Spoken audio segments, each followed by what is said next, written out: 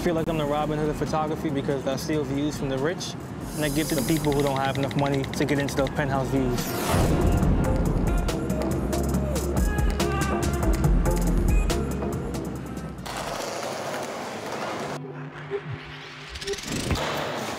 So what's the plan for today? The plan is to skate for a little while and then go to rooftoping. Victor Thomas is a 25-year-old college dropout who just a few years ago was your typical young photographer.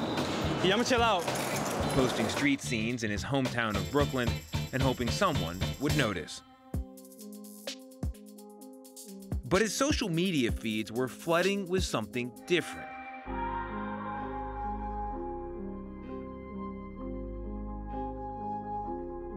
Soaring images captured on top of some of the tallest buildings in the world by people breaking trespassing laws,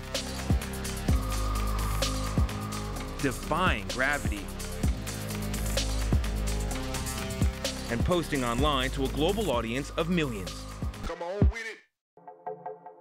Videos like these inspired Victor to become Vic Invades. And today, he's one of hundreds of so-called urban explorers, walking the roof lines in pursuit of art, adrenaline, and cash. Got a little dog too, sorry about that. For some rooftoppers, climbing is a full-time job. Right here? So this is your room at the top? Yeah. For Vic Invades, he still lives at home with his grandmother. This is like one big jungle gym in the city, you know, I take advantage of it. This is Vic Invades the sidewalk? Vic Invades jaywalking. This is Vic Invades the crosswalk. How much money do you think you can make? I feel like I can make a few millions. I may be pushing it, but I feel like I can get there. Vic is trying to rise to the same level as Vitaly Razkalov and Vadim Makarov, two of rooftoping's most famous and daring personalities. Yes. And the founders of the brand On the Roofs. The duo can earn $10,000 or more per project, and they've appeared in ads for Canon, Timberland, and Converse, among others. What companies have paid you for roofing? Converse is the one, yeah. They didn't tell me to do it, but it was more of, Victor, go out and do what you do, so I gave him a shot. Vic says the billion-dollar company sent him shoes and paid him $750 for this picture on top of the Manhattan Bridge, which he climbed illegally. CBS News requested an interview with Converse, and they responded with this statement. While we encourage all people to follow their passions, we do not advocate nor encourage illegal practices. People would say it's dumb to sit on the edge of a building and dangle your feet out. At the same time, we have construction workers who do it without harnesses too. I mean, they're getting paid for it at the same time, but still, I'm going up there for a purpose too. I go up there to document it, you know? I go up there with my camera.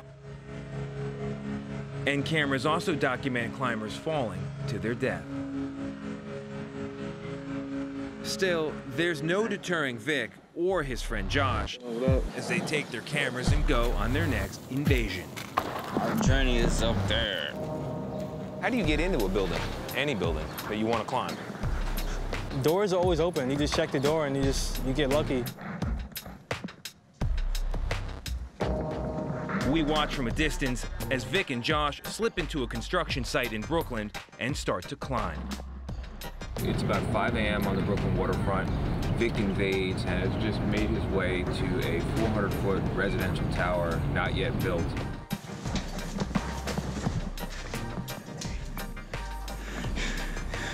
Hey Vic, what floor are you on?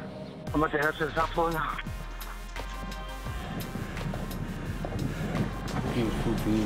Oh, I see him. Look at, there he is. Wow.